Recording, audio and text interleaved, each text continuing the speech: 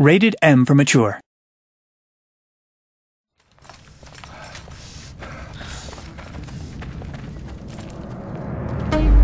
You made up your mind yet? About what? When it comes to the getting the hell out of Macon. We've made an alright go of it so far.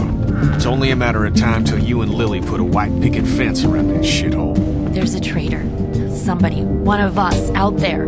He or she or they have been taking things. Son of a bitch. Everything that happens to us is another excuse for you to pull this crap about leaving. What about the food situation? What about protection? What about when this place falls? You don't fucking steal from us!